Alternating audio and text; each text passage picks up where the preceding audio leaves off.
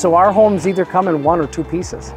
So when they get to you, again, they're already 80% finished. If it's a single wide manufactured home, it's completely done. All we have to do is block and level it, connect the utilities, skirt it, and you're ready to go. If it's a manufactured home, a 2-piece home, or a modular home, again, still it's 80% finished.